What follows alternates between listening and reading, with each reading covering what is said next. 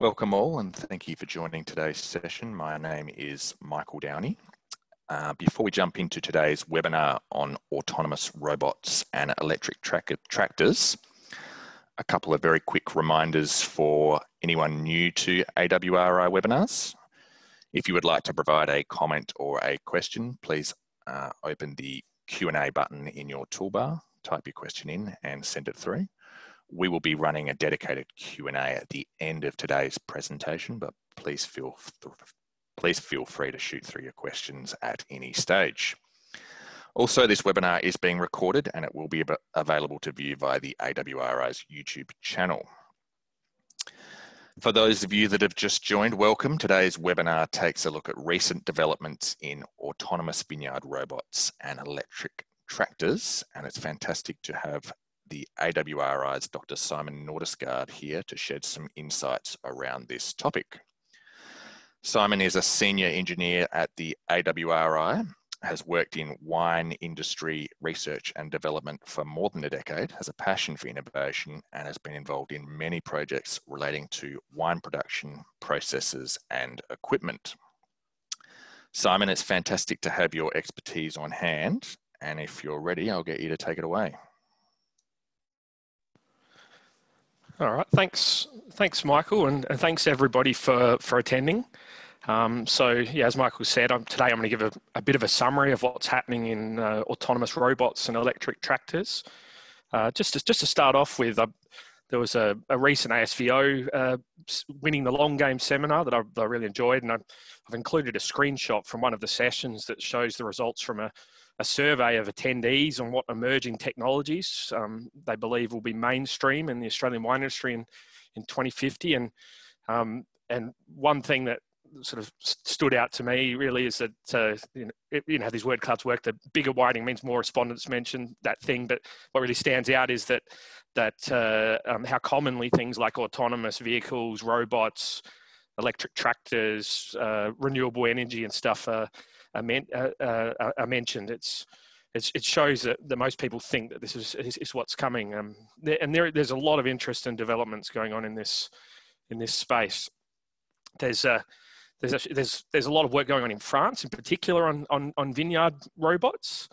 The most recent big international vineyard equipment trade show was Cetevi in Montpellier late last year, and they had 3 vineyard robots on display.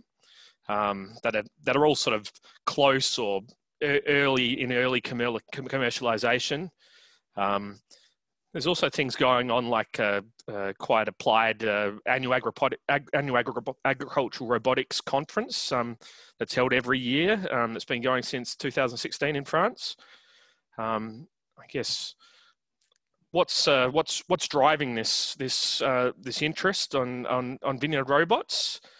And I think the big one seems to be interest in alternatives to herbicide for undervine weed management. Undervine cultivation is a lot more effort than using herbicide, so people are interested in ways to better automate that if that technique has to be used. And a lot of the equipment being developed is focused on this. In the first instance, you can even see in the pictures on the left that a lot of the equipment has an over-the-road configuration, partly to facilitate good alignment of undervine cultivation tools around the vines. There's of course always interest in anything that might reduce vineyard costs of other vineyard operations as well, and worker health and safety is another driver.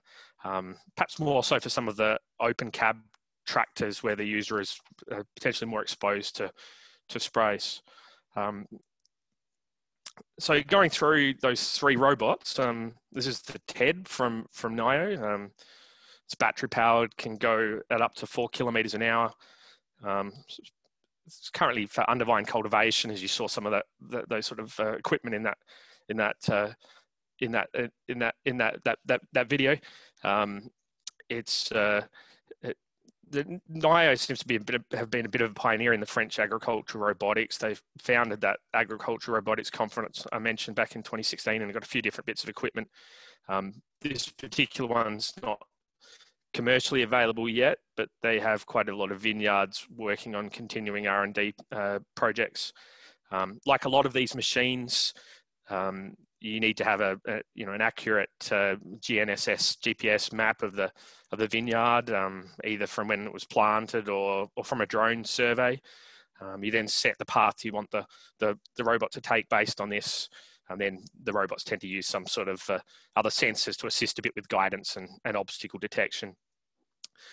The robots are placed in the vineyard to start off with, and you get notification messages to advise of stoppages, battery levels, etc. Most of these robots don't return to a docking station to charge automatically, like some of the domestic grade autonomous electric lawnmowers that you can buy, but I'm sure this could be possible in the future. That's probably more of an issue of having a way to travel between vineyards and a central charging location without having to go on public roads more than anything else. So this is another one of these robots. This is the Vidibot Bacchus. Again, it's powered by lithium batteries. Comes in two different sizes. So this the bit in the video here is it's going at 3 times speed. A lot of these robots, it's probably the place where they're the slowest is the turning to go at the end of the rows, because I guess that's where the most complex navigation is involved. So as I said, it comes in 2 different sizes. This is the bigger size now. But actually, people might have seen one of the earlier versions of it that had a solar panel on the top. It was enclosed, but they got rid of that in the new versions because not having that there gives them more flexibility to do different sizes, and it wasn't producing a huge amount of electricity. And you can still be powered completely renewably. You just have a solar panel somewhere else that a larger amount of solar panel somewhere else that is used to charge the robot. I guess with all these sort of robots, if they're imported into Australia, you probably need to make sure that they suit our vine sizes and canopy types, and you might need to make some modifications to achieve that. This one's quite interesting in that the tools are all electric, and they had to design them all themselves since the electric tools weren't already available. These are being now starting to be sold in France from this year, and they've got more than 10 in use in vineyards. So this is some close-up view of the undervine cultivation and mid-row mowing tools, sort of on one half of the robot. And this here is a picture from their prototype recycled sprayer from Satevi last year, and they're going to release a series version of this soon. This is that third robot, the tractor from Citia. Unlike the others, this is actually a diesel electric hybrid. Has an adjustable width, and they're promoting that it could fit between rows, it's not just over rows. And they're also not just aiming at vineyards. They're looking at other crops as well. And I guess that's why they've named it something a bit like tractor, to try to promote that multi-purpose nature. Their strategy is that you can use it with your own implements, and it's got a hydraulic pump, and it can supply 25 litres per minute of hydraulic oil, and there's also 15 kilowatts of electric power available for implements as well. The choice of some of the robot manufacturers as to whether they develop their own implements or work with existing implements is a bit of a point of difference between some of the machines, and to be fair, there's probably arguments could be made on both sides. The ability to work with existing implements could make the robots more flexible and easier to adopt, and it also takes some pressure off the companies doing the development, because none of this is easy and it's one more thing to do. I guess the counter argument is that specifically designed implements may provide a more seamless integration and prevent issues that might arise from using simple implements that were designed assuming that there's always going to be somebody in a tractor in front of them to stop and fix it if something goes wrong. This is another vineyard robot that's being developed in France. Like the tractor, it's a diesel electric hybrid. They're also aiming to work with existing implements. It's not commercially available yet. Apart from this robot, Green Culture are also developing another robot in collaboration with Palenque as part of a robotics competition in Champagne. That's quite interesting in itself. So in 2018, the Champagne regional body launched a competition, developed vineyard robots for the Champagne region as part of a sustainability initiative. And this is an interesting approach. And from some mentions on the internet, I understand that Green Culture and Palenque and also Vidibot have sort of progressed in the next stage of that. So not all the agricultural robots are electric at all. This one's not being used in vineyards, but I sort of thought I'd include it because some of the development shows some interesting perspective. The AgroIntelli Roboti was actually, they started off developing it with batteries, but they ended up going to diesel engines. Apart from wanting to work for long periods and needing to sort of drag larger implements around, they found that the use of diesel and hydraulics, like a traditional tractor, made it quite popular with farmers because they were already familiar with these technologies and able to work on the equipment. Since they've been reasonably successful, and they've sold more than 20 of them, and half of them have been delivered. Using autonomous robots that can potentially work day and night does present some interesting opportunities to do things differently than might not have previously been possible. For example, some operations might be able to perform with single row instead of multi-row equipment. It's slower, but if it can run for longer periods, it might still work.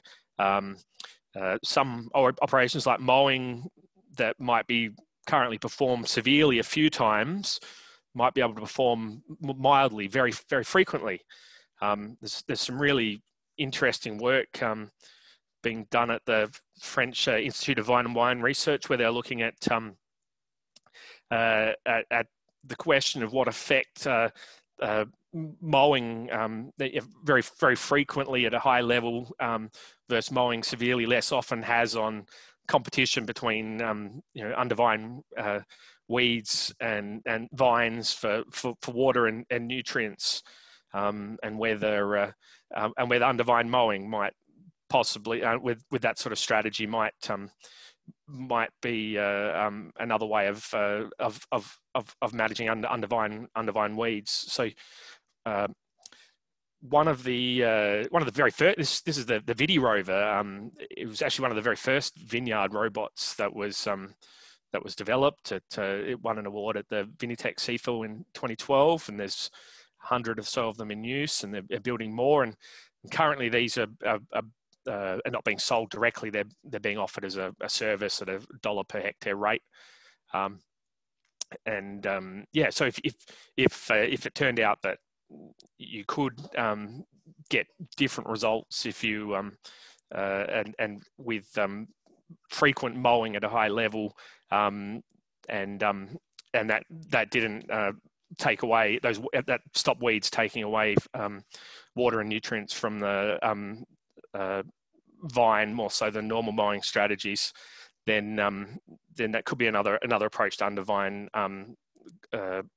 weed management. The results are probably not definitive yet, but it's really interesting because we've seen, as you've seen, a lot of the other robots are essentially managing undervine weeds through cultivation, which, even if it is automated, can have its own problems. It's potentially damaging some vine trunks, roots, amongst other things, and it's I guess under vine cultivation, it's a bit controversial in itself, and there seems to be some diversity of opinions. To be honest, I don't know enough about it to make any definitive comments myself.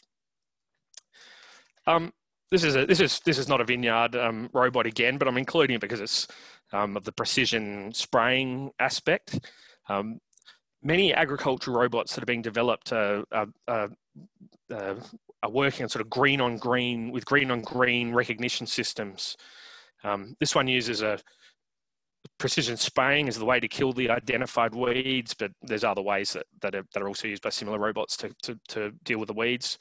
The thing about the precision spraying is it allows for very small volumes of herbicide to be used, and prevents needing to carry around large volumes of liquid, which can be useful for some of these robots because that makes them heavy and can be a drain on batteries. In vineyards, I was wondering, could this sort of technology be applied for canopy sprays potentially as well? I guess, I mean, it's interesting, but it's probably not, I guess, because it's many canopy sprays are more protectant than curative. But I think it's an interesting technology and something that's happening. So the major tractor manufacturers are also working in this on various autonomous tractor concepts. I've got just a few here. I guess with these sorts of things, some of them are probably more aspirational and R&D rather than something that's going to be immediately applicable, but it's quite interesting. Thinking about broadacre farming, productivity increases for a long time have been really driven by larger implements and correspondingly larger tractors to drag them around, which has led to increased productivity per driver, but also soil compaction. And many proponents of small robots, note that once the driver's removed, then it shows the need to have such a big machine. One person could instead manage many smaller machines, a swarm. So Agco Fent have got one of their a swarm concept there, and I mean a lot of other people are sort of working on that sort of theory as well. One other sort of interesting thing, looking at some of these autonomous tractors with no cab. If you're developing an autonomous vehicle, an autonomous tractor, do you put a cab on it or not? I guess removing the cab likely makes the vehicle slightly cheaper, but it also removes the possibility of ever being able to drive it manually. And it seems for larger autonomous vehicles, most likely they'll retain.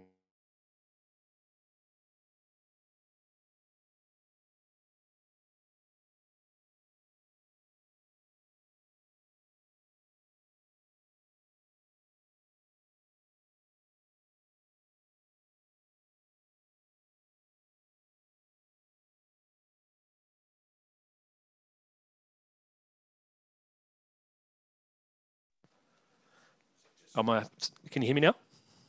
How much how far do I go back?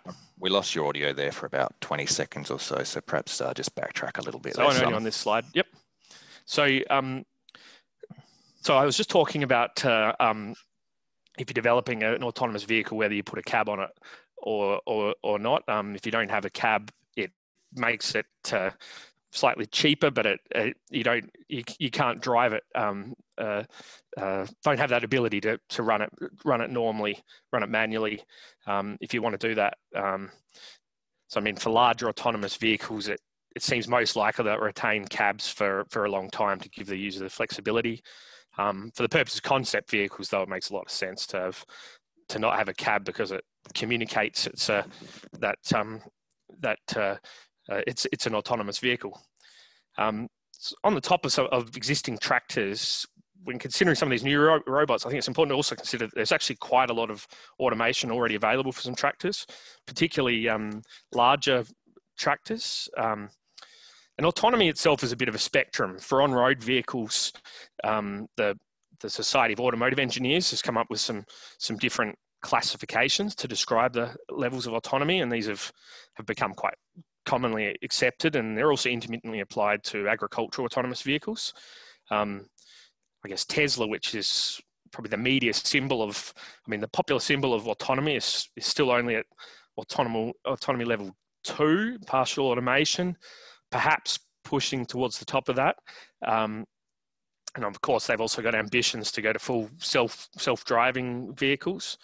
But if we look at agricultural vehicles, I mean, GPS auto steer was, for tractors, was actually commercially developed by an Australian company as a retrofit kit for tractors way back in 1997. And some of the major tractor manufacturers probably reached what could be classified as level 3 automation around a decade ago. Although the environments they're working in are probably less complex than the on-road conditions that on-road vehicles would have to deal with. So on that existing tractor automation, let's talk briefly about auto steer. It's a bit of an Australian success story. It's a story given that it was sort of first commercially developed here, and it seems like something that's used a lot more in broadacre farming than in vineyards, sort of anecdotally anyway. Of all the precision agricultural techniques, it's the one that's been most widely adopted. Just thinking about why this is, it's allowed controlled traffic farming where big tractors are directed to always go on the same tracks and therefore limit wider spread soil compaction. Helps reduce overlaps because people be more confident where the edge of the machinery is and not always overlapping a little bit to make sure they get everything. And also helps with fatigue management. And as I said, that seems likely that adoption in vineyards is a bit lower. But some companies are using it and finding it really worthwhile. And I guess some of the reasons that it's probably not widely adopted in vineyards is that we're working with permanent crops organized in rows that you can't cross, but there's still that fatigue management advantage that probably shouldn't be understated.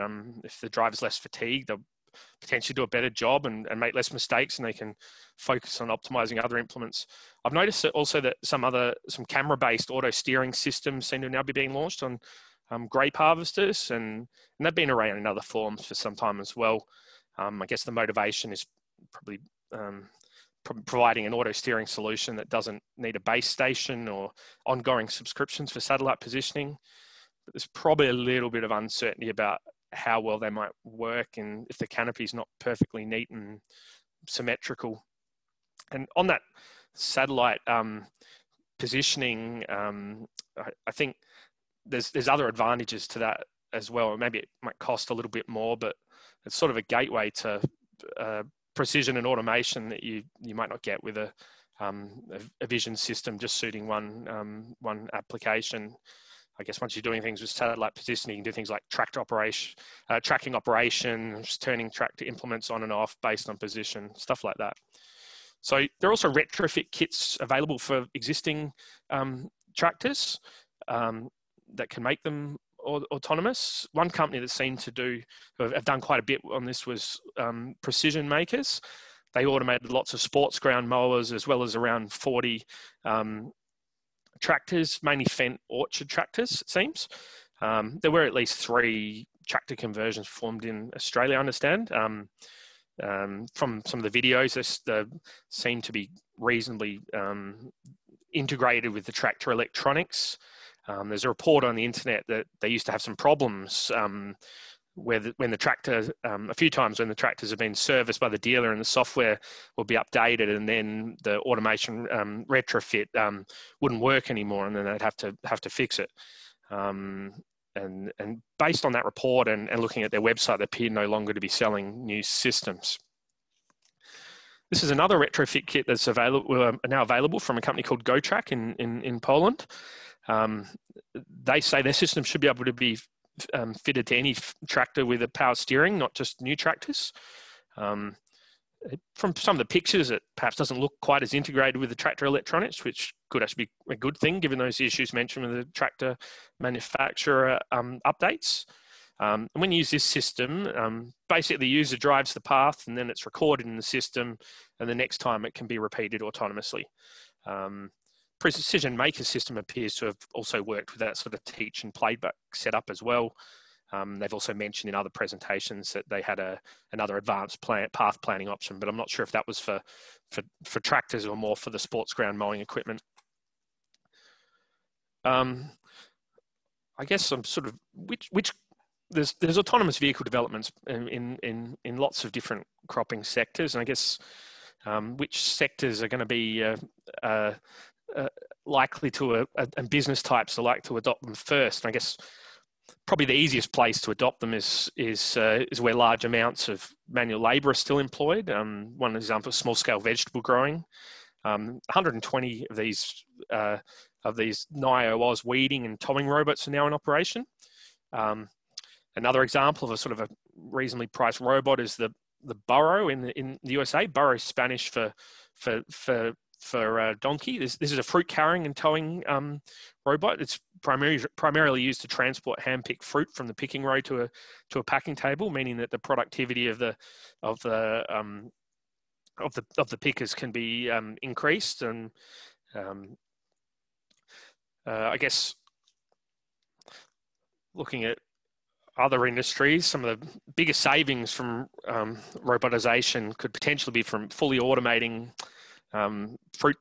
fresh fruit picking, but this is a pretty complex task for a machine to perform for many fresh fruits, and it seems unlikely that it probably won't be widespread for a long time. And I guess furthermore, for fruits that are to be processed into liquid products such as grapes for winemaking, mechanical systems, machine harvesting have generally already been developed and replaced most hand picking, limiting the gains from further automation. Major tractor manufacturers, when they present about automation, they tend to say that broadacre farming is not going to be an adopter of complete automation because of the scale of the equipment, meaning their labour costs are already only a small proportion of those farms' costs, and because broadacre tractors already have a degree of autonomy. But it's not impossible that those sort of farms might be relatively equipped to adopt some of the new technologies, given their experience with fairly advanced tractor and harvester technologies, and the fact that they're sometimes located in quite remote areas where safety risk concerns regarding autonomous vehicles would be lower. So in the wine industry, as I've already sort of gone through, some of the mechanical under vine, weeding, mowing robots seem to be the most likely first step. Canopy spraying maybe after that, and it's probably businesses with multiple tractors that could benefit most. I mean, you can move to a situation where you have a fleet of autonomous tractors, robots, and one person managing them. The biggest safety risks with autonomous robots and tractors is really that they could leave the field or hurt somebody. And I guess it is important to say that if in any trials or other applications, it's critical that frameworks are in place to prevent this happening. But I think it's also important to keep things in perspective, because if we look at some data from Safe Work Australia, while agriculture makes up 2.3% of the workforce, it accounts for 23% of worker fatalities, and 3/4 of those fatalities involve vehicles. So in the long term, as technology matures, it's likely autonomous robots and tractors will end up making farming operations safer rather than more dangerous. And provided that autonomous vehicles stay on private property, the specific rules surrounding the use of autonomous vehicles seem to be quite limited. There's of course still legal consequences if something does happen. So Wiseman et al. Provide some discussion about that. I think for new vineyard applications, it is probably worth considering if you're planning new vineyards or doing major redevelopments. It's probably worth considering how autonomous robots might fit in. It seems likely that as much as possible might be good to have some sort of central charging, docking, loading station, and then private paths between vineyard blocks and the station as much as possible. So theoretically, robots could go to to vineyards and back to the charging station when the battery's going flat. So changing a topic a little bit. I mean, it's related, but tractor implement electrification, and why would we do it? I guess for tractors, big things, using renewable energy and solar, wind, etc., instead of diesel, and then looking at how we power implements attached to tractors. I guess it's the same thing again, energy from renewables. But then there's also the topic of more energy efficient and higher energy efficiency and precision that electrical motors with appropriate drives can realize compared with hydraulic systems. And when you look back at some of the work of the major tractor manufacturers and what they present, publish on the internet and stuff that they've done at trade shows and things, they've been working a lot on this for the last 20 years or so. Fendt and John Deere in particular seem to have done a lot of work. I guess a big thing with electrically powered vehicles is the battery energy density. So one of the great advantages of the internal combustion engine is that the fuel is a very good store of energy, so you can run for a long time. So I just want to go through a sort of theoretical example. If we look at sort of 3 different scales of tractors, if we assume that tractors are used at 50% of their kilowatt rating, and make some assumptions about the mass and volume density and price of batteries. If we say we've got a 50 kilowatt tractor and we were to run it for 4 hours, the battery would need to be, so we have the ability to run it for 4 hours without stopping. The battery would need to be 100 kilowatt hours, which would weigh about 0.7 tons and occupy 200 litres, and probably cost in the order of $40,000. It's not an implausible situation, but if we wanted to run it for 12 hours, we'd need a 300 kilowatt hour battery that would weigh 2 tons, almost as much as the normal tractor, and it would cost $120,000. So it's probably more than the cost of that tractor. And if we look at other tractors, we sort of see similar trends, but it gets, as the tractor sizes increase, the mass and the size of the battery becomes even more unreasonable. So I guess the takeaway is that the batteries could potentially work for small battery powers, could work for small tractors and short operating times, but not for long operating times and larger tractors. And so on the topic of these small tractors, there's been a couple of 50 kilowatt tractors, electric tractors that have been displayed at trade shows and stuff. So there's a Swiss tractor that has been talked about since 2018. Sorry, and then that's set to go into production and become commercially available in 2021. And then probably the most well-known one is Fendt's E100. That was displayed at Agritechnica in 2017.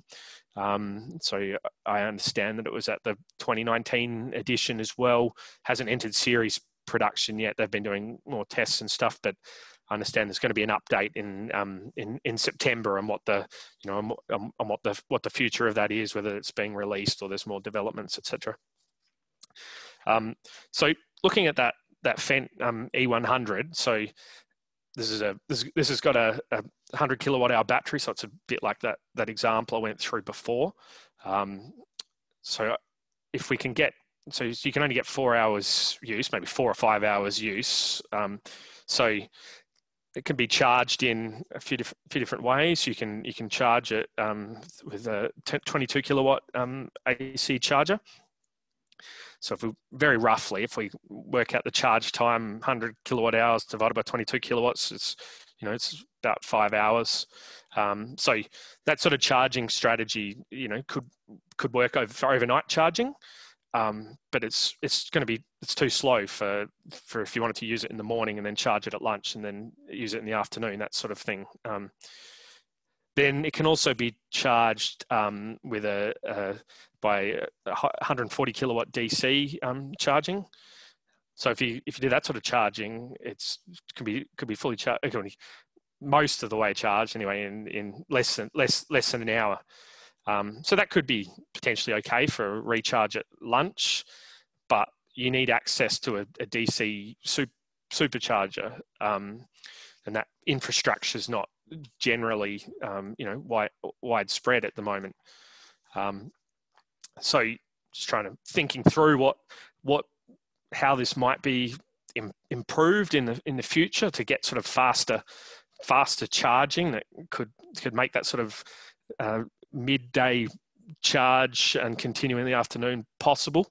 So you could be faster AC charging. I mean, some other equipment, there's electric equipment's charged by 43 kilowatt AC charges.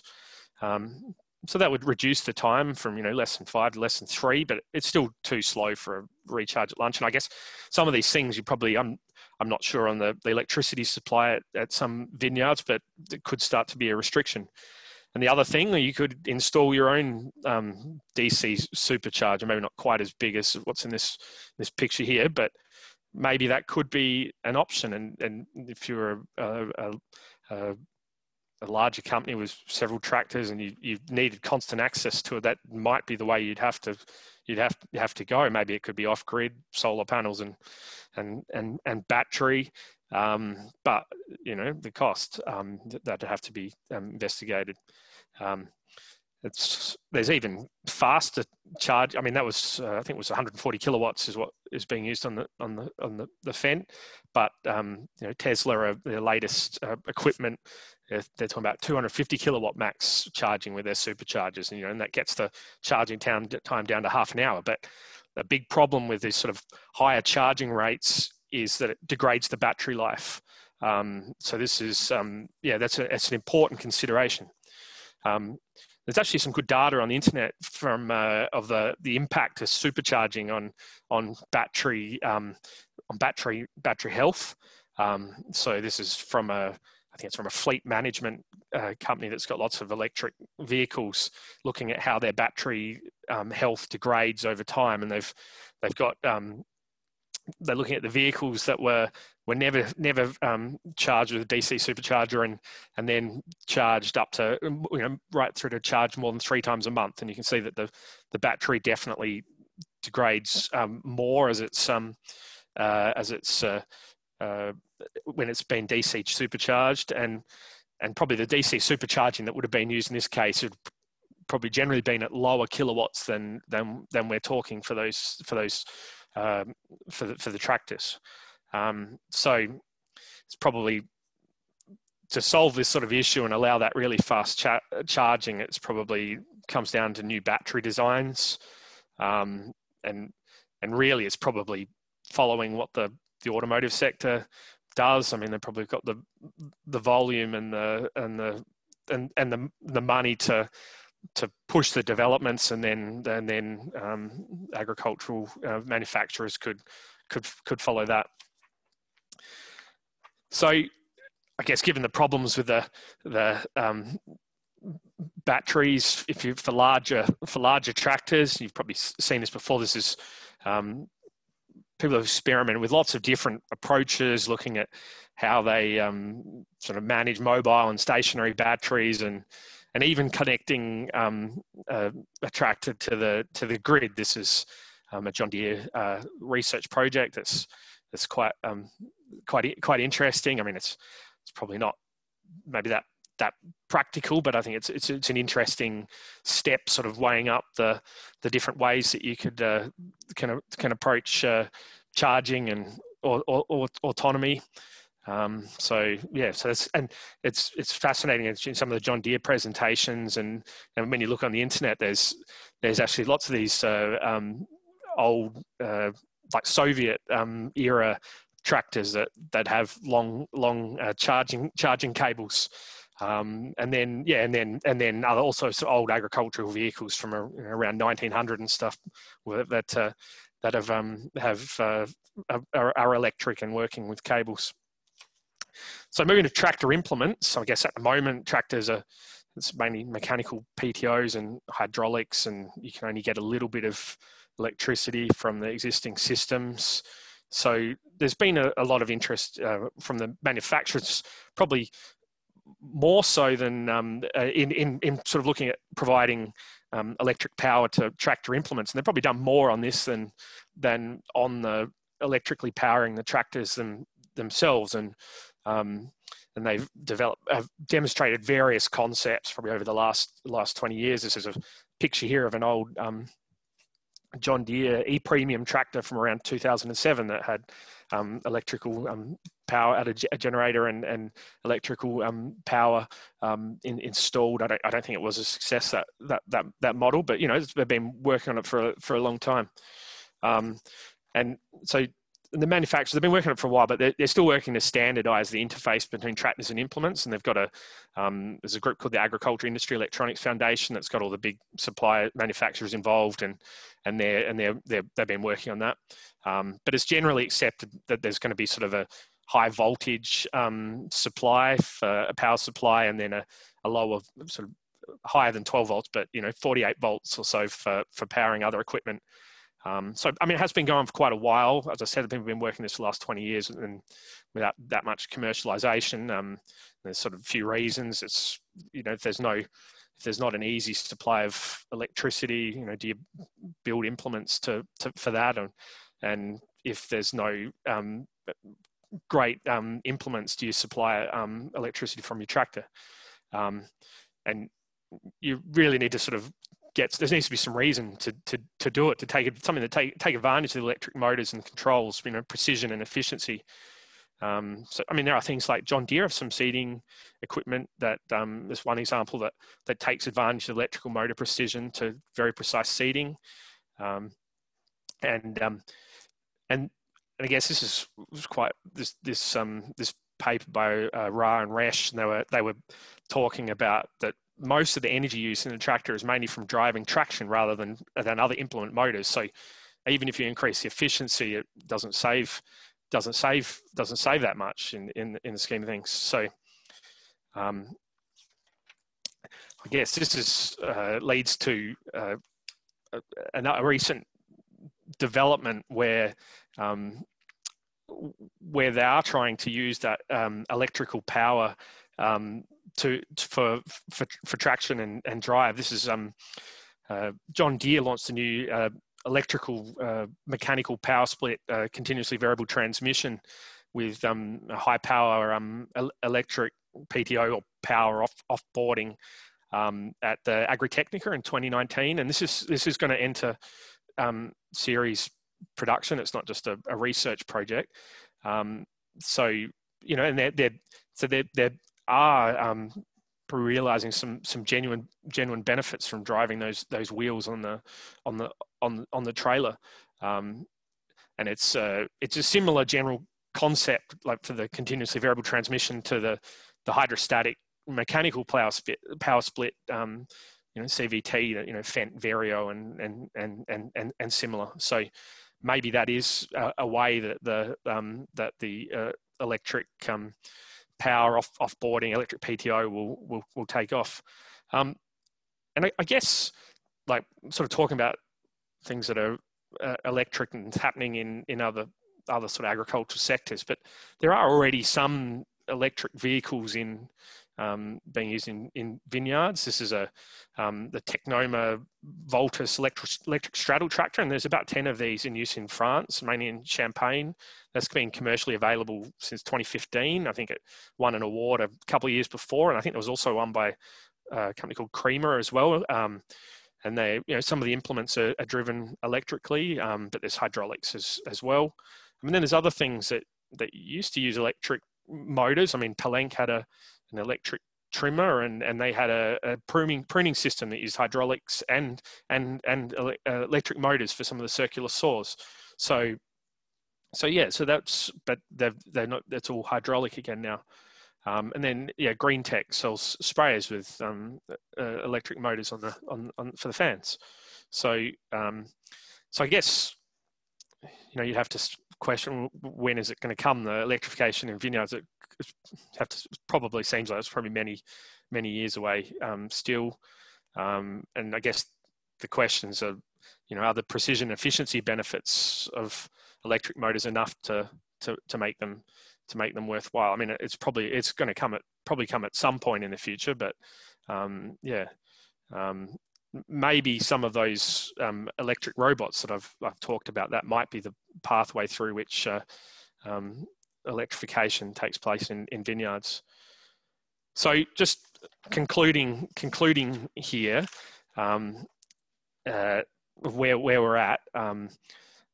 So I think autonomous vineyard robots and tractors are getting closer. There's lots of developments in France. I think for people that are interested in it, there's a virtual trade event that agricultural robotics show, a conference I mentioned that you can sign up and see and watch online. So, and that's very good. And I got lots of information that I've included in this presentation from some of the previous videos from that event. So I'd recommend that if this is a topic you're interested in.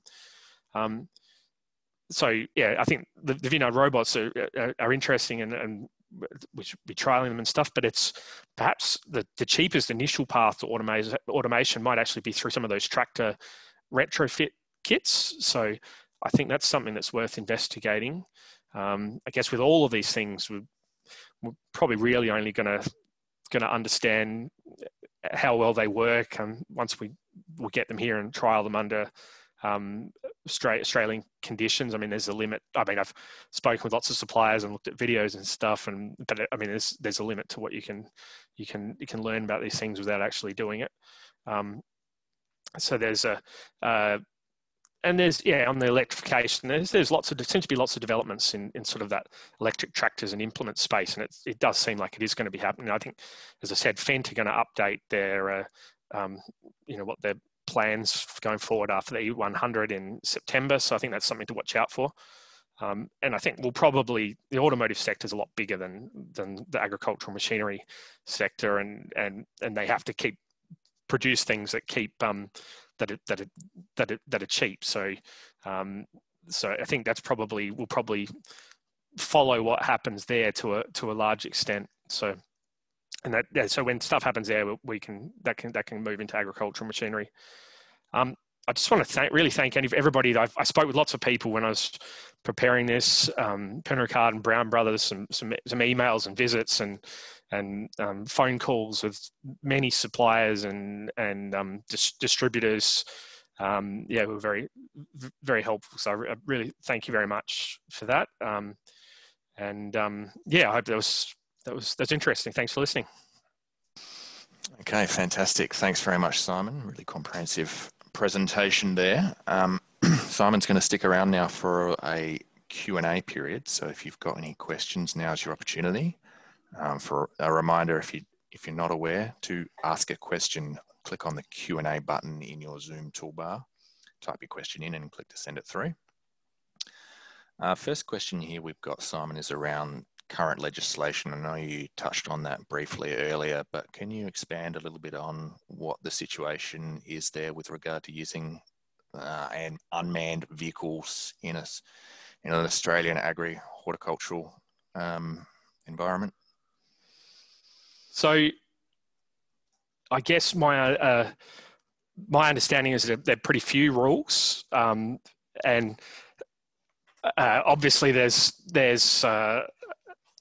worker health and safety rules and stuff that would need to be obeyed, and I mean, irrespective of what the rules are, you want to make sure it's safe.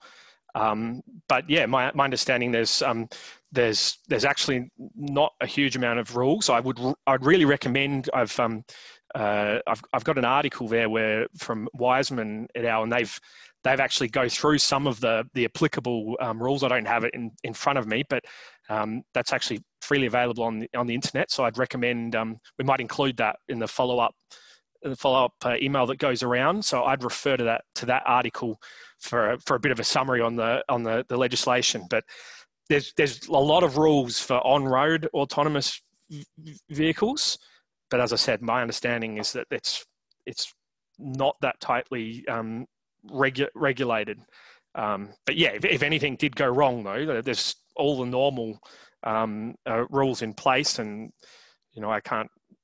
You'd want to be having appropriate insurance in place, and ultimately everybody being safe. And you'd have to consider that and make sure your insurance company's aware of it, and etc. But yeah, I'm not an absolute expert on it, so bit of a disclaimer that you have to investigate a little bit more. But I'd start by reading that article. Okay, thanks. We'll certainly make sure people have access. I provided potential access to that paper, Simon. Just a related question. Someone's mentioned that if for a cabless, or a tractor rather, without a cab, will there be issues with moving them from farm to farm via a road, presumably? Yes. So as soon as it goes on the road, that's when it gets really, really tricky. And as I said, I think while some of those demonstration vehicles often have the demonstration tractors often don't have a cab, it's probably more sensible that you pay and get the cab, so you got that flexibility. But for some of the other vehicles, I mean, it comes down to how the vineyards are arranged, and as much as possible, I think you want to get into a situation where you've got you don't have to use public roads, because as soon as you have to use public roads, you're going to run into legislation, and even when we get autonomous vehicles on our roads, and Teslas they're all running. And they've got. I sort of wonder if some of the autonomous tractors are ever going to have the smarts of some of those vehicles. So they might still not be able to run on public roads. So yeah, this is. I think it's a real consideration how you set things up in the future. Yeah, definitely something to keep in mind. On, I guess, a similar topic, are you aware of any injuries from autonomous / semi-autonomous farm machines to date? And perhaps to expand on that, potentially any damage to other farm equipment or crops? I'm not. There's probably been some. I don't know. I don't know. I mean, the things. I guess I know from what everybody else sees in the media about some of the autonomous car crashes where people are supposed to have their hands on the wheel and haven't. That sort of thing. I mean, I think they've got various sensors usually. So you would have seen on some of the vehicles they had a bumper. That sensor is sort of the final layer of protection to shut the machine down. But yeah, it's always I guess this is always like I said, it's the two big things you got to worry about. It's running into somebody or the machine leaving the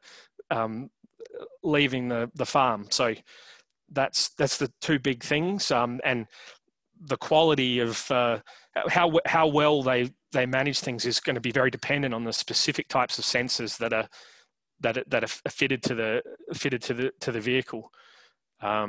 So it's sort of a case by case basis. Okay, thanks, Simon. Are you able to comment on the life cycle aspect of the batteries? Life expectancy, how are they refurbished, recycled, those types of things? I guess only very generally. I guess the batteries do degrade over time, and it depends on use. Things like that, the DC supercharging will affect the battery life. Probably the best indications of battery life are going to come from the automotive sector, and there's lots of data on on the internet of how starting to get, batteries have been used for a long time on how they, and showing how they've degraded. I mean, just in this example, I guess it's 4 years old, and if you didn't do any supercharging, it's down to 90% of what the original life was. And I guess a lot of this is there'll probably be further developments as we go on, and hopefully these the things will improve. But yeah, it definitely degrades. It will degrade over time to some extent. Sure. Okay. And a somewhat related point. This might be a tricky one to address, Simon, but do you expect that automation and/or electrification will, or in the future would, reduce carbon emissions? Yeah, I think it will. It'll definitely reduce carbon emissions. I think if we're using renewable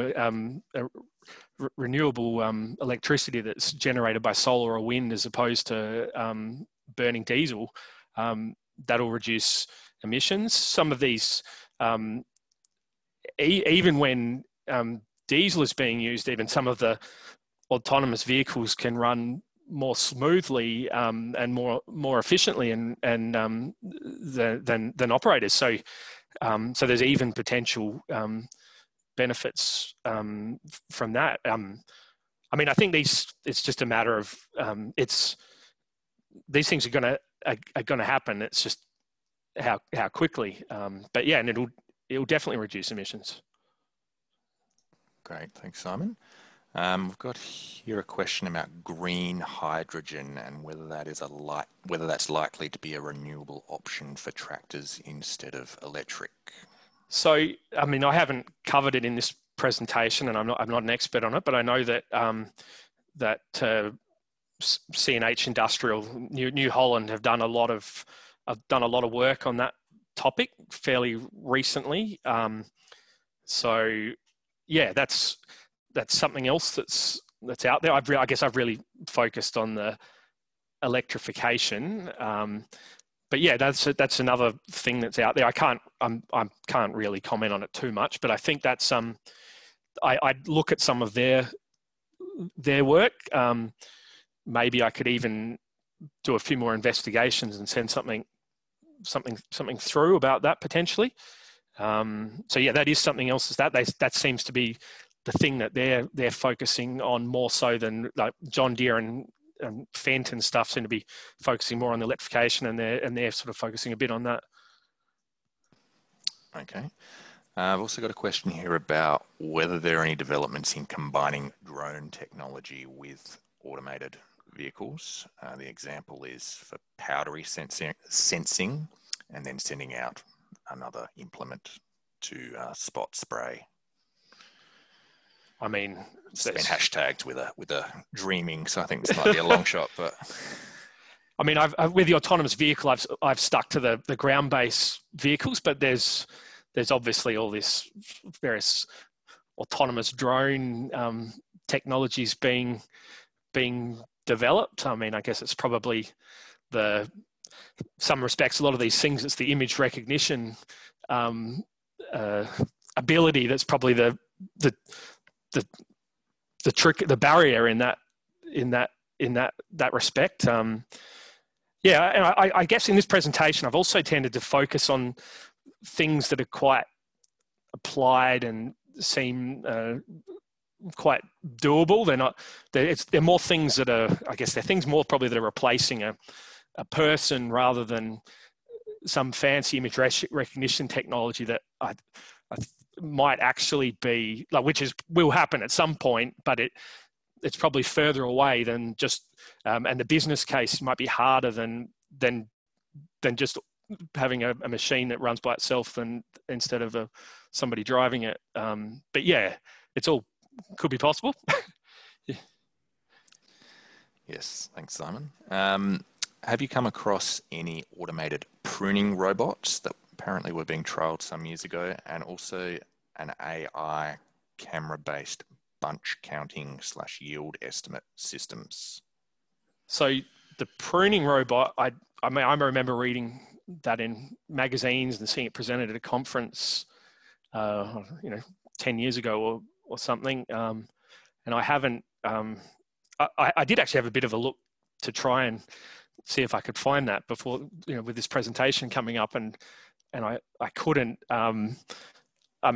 There's a lot of other people have said it before, and they're talking about autonomous robots and stuff.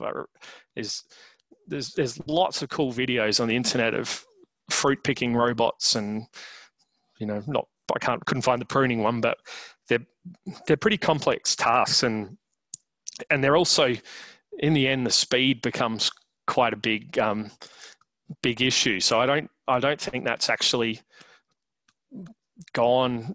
Yeah, it doesn't seem to. It's obviously not very common. It's not popular anyway. I don't think anybody's using it, but it's not shown widely either.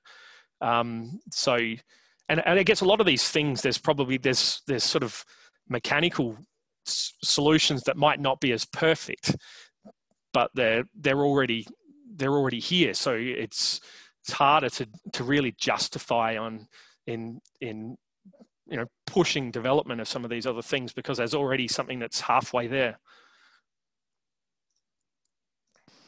Okay, thanks, Simon. Have you got any idea of the weight of an EV tractor, specifically the E100, and how that would compare in weight to a similar spec diesel option? So I think with the E100, it ended up being about the same weight. So as I said, I think they're actually going to release more information, but I've heard the people from Fendt say in interviews and stuff that it's about the same.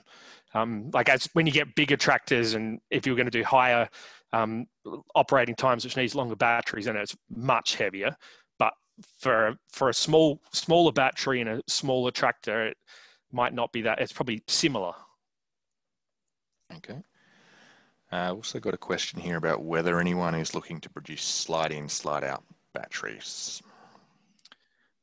So I think that's people like John Deere. I haven't included much stuff that they've done, but they've got heaps of presentations and stuff on the internet where they are playing around with slide-out batteries and I guess stationary and mobile batteries. I think I said here, yeah. So that's another option. I guess you have to think about how much effort that's going to be. Would you be? They're also doing work looking at sort of using the tractor battery at other times when it's not operating as a battery to service the farm. It's all interconnected. So yes, people have done work looking at slide out batteries, but I guess you'd have to weigh up how much effort that is, particularly if they're very big batteries. So I mean, even that one we were talking about in the Fendt, I think what did it weigh? About half a ton or something. So yeah, that's you have to weigh that up. People have looked at it. Yeah. Sure. Okay. Do you foresee any government incentives around adoption of this type of technology, either now or in the future? Well, I don't know. I talked a bit about what's happening in France, and when I sort of started to investigate it, it really seemed that there's so much stuff going on, and there was a lot of companies and research projects and sort of money coming from the government indirectly to sort of really push this stuff along. I'm not really sure if we've got that in Australia, and I guess we're a smaller country and stuff, so there's that sort of aspect. But yeah, I don't know if we're sort of a bit behind, partly because of our size and stuff, but they seem to be going to a lot of effort, and we're probably we're we could be doing better maybe. But I don't, yeah, I mean, there'll probably be grants at that time that come up as people get interested in automation and things. But yeah, I don't know anything right now. Okay. Question here about whether low-speed vineyard tractor navigation / auto steer is possible less than half a kilometre an hour for an operation such as mechanical pruning. Whether that would be possible. Well, I guess the auto steering aspect of it should be possible. I guess it's depends on the pruning itself. If there's complexities with that are going to cause issues, but yeah, I mean the auto steering aspect should be possible. Great, thanks, Simon. Got a few more questions and we'll try and get through them all. I know we've run over time. We've got a question here about whether you've seen the GUSS, G-U-S-S, autonomous sprayers for almonds. I haven't, but I'm going to look at, was it G-U-S-S? I will look it up though, because it's interesting. Yeah. Okay.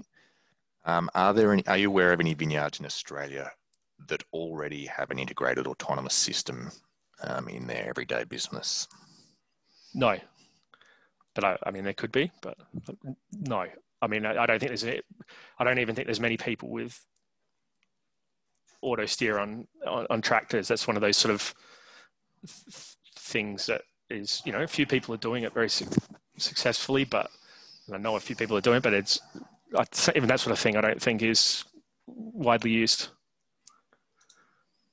Sure, okay. And this, I think we'll make it a last question. Do you know the cost of these units, and it's specifically around the VidiBot? Yep, it's about, I got some rough numbers, and I think it was for the spec'd up system with all the implements, it was worked out as about $300,000, I think. So that was, I mean, there was a cheaper model with not as powerful motors and stuff like that, but I'm sort of assuming that you went right to the top. It was $300,000. Okay, great. I think we'll leave it there with regard to Q&A. Simon, was there anything you wanted to add before we start to wrap this up? No, that's everything. Yeah, thanks for listening. Okay, fantastic. Thanks very much, Simon, for providing some really important insights into the autonomous robot / electric tractor markets. Thank you also to everyone that joined today's session. For attendees, you will, as usual, receive a follow-up email with a link to the recording of this session. There'll also be a link to access the paper that Simon mentioned earlier. Acknowledgements also to Wine Australia for providing funding and support for webinars via the AWRI Extension Project. The next AWRI webinar is scheduled for the 3rd of September. Sadly, I can't confirm the topic right at the moment, but we will be releasing details around that shortly. So stay tuned via the usual channels. Thank you again, and I look forward to seeing you at the next AWRI webinar.